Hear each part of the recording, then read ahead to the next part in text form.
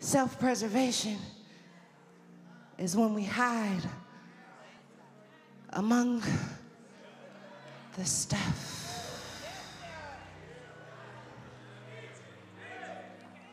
So much stuff. So much to worry about, so much stuff. So many memories, so much shame, so much stuff. God, I can't move because there's so much stuff. I can't dream because there's so much stuff. I can't believe because there's so much stuff. And so I can't even be about a mission right now. I want to talk to somebody who's hidden among the stuff.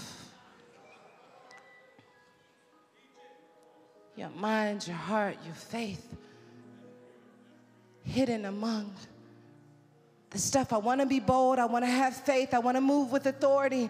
But it's so much stuff. I want God to heal the marriage. I want God to save the child. But the truth is, there's just so much stuff. If you knew all of the stuff, you would see why I'm hiding. If you knew all of the stuff, you would know why it's so hard for me to move. If you knew all of the stuff, people want the call, but they don't understand the stuff that I got to move out of, and the stuff is hiding me. The stuff doesn't require anything from me. The stuff just requires that I stay hidden. But I hear God saying it's going to take a bold move.